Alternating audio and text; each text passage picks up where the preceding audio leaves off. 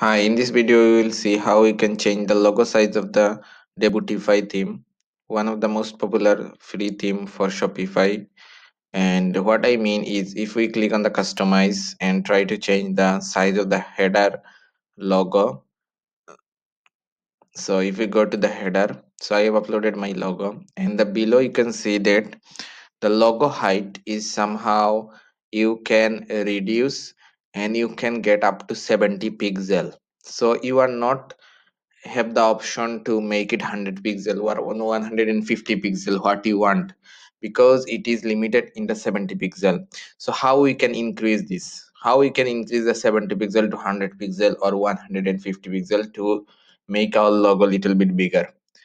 So to do that, what we need to do is we will go to exit and then go to the themes, online store and themes. Then you will click on the edit code option, and after that you will look for in the section, you will look for the header.liquid file. In the section area you will look for header.liquid file.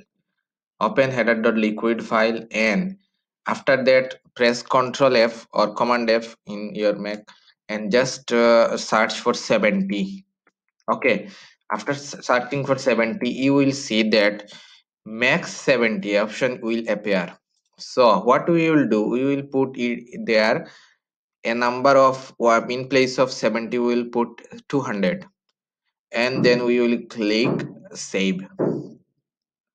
Okay, the process is simple. Just come to header to liquid and search for Ctrl F 70, and you will find S max 70, and the change the value of the max 70 to 200.